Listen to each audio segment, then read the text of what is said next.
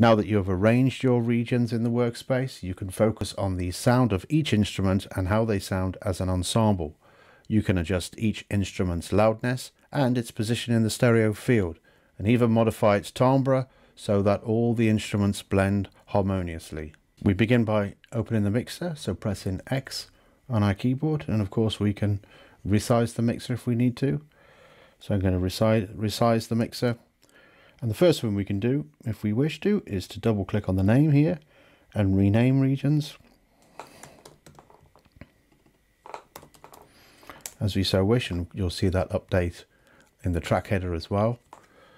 And as I mentioned earlier, we can use these faders to make things louder and quieter, and we can also use the pan function to pan between the left and right stereo image. Just to point out that this icon here denotes a stereo file or a stereo input, and this one here denotes mono. So once I've gone through and I've named them, I can also add icons. So you can see there's an icon here. There's a default sort of waveform icon, but if I control click on it in the tracks area, I can then start to add different icons. So for bass, I might want to click bass and choose a picture of a bass.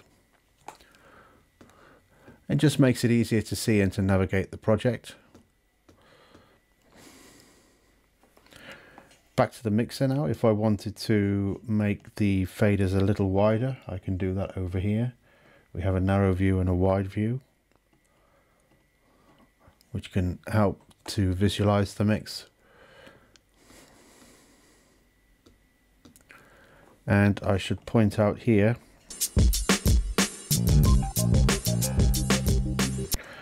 this here denotes where the fader is, and this little window here denotes how loud the peak point, the loudest point is. So we want to avoid being all the way up there. We really want it to sort of peak around about here, -12, make mixing much easier for us. So this is the pan knob, the volume knob, and the we can see here the peak level and the volume of the fader. There's much more to mixing than adjusting each instrument's volume and stereo position. We can also apply effects plugins to process the audio and thereby changing the tone of each of the instruments. By way of demonstration, we'll take the bass and we'll go to the audio effects window on that channel. So I've highlighted it so you can see it.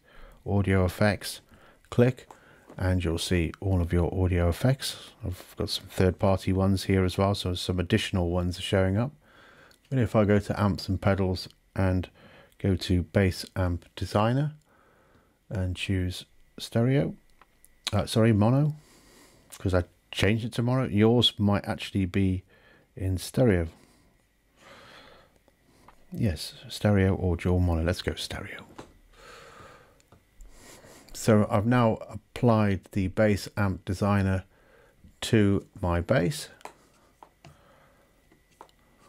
I can bypass it, so turn it off and turn it on again.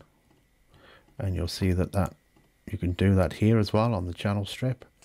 You can turn it off and on again. And on the plugin itself, you'll see that you've got a number of functions. We've got an amplifier with an EQ, so we can modify the tone. And we've also got tone controls here, bass, mid, treble. We've got some compression, we've got some gain, we've got a master fader as well, but we've also got different models of amps that we can use. That looks like an Ampeg. Yep. We've got different cabinets that we can use, and we've also got different microphones we can use. So we can modify all elements of that and apply it to our bass.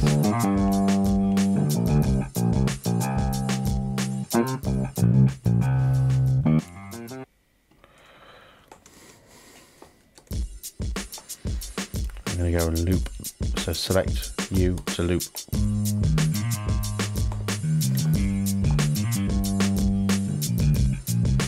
And you can hear how that starts to change the sound of the bass.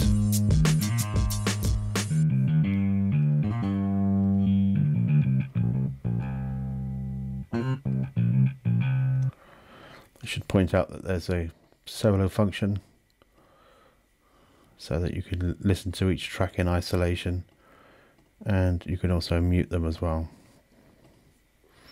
You can also swipe to solo and mute,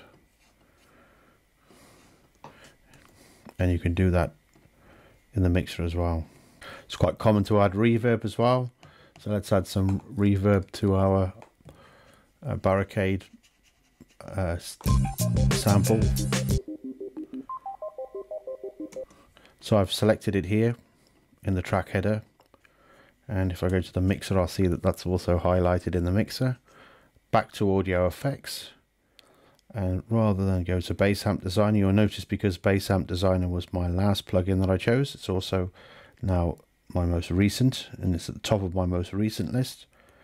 And if I go down to reverb, and let's choose Space Designer, Stereo Space Designer, and this time we'll go to the factory default. We click in the factory default and we see all of our factory default settings in there, and we'll choose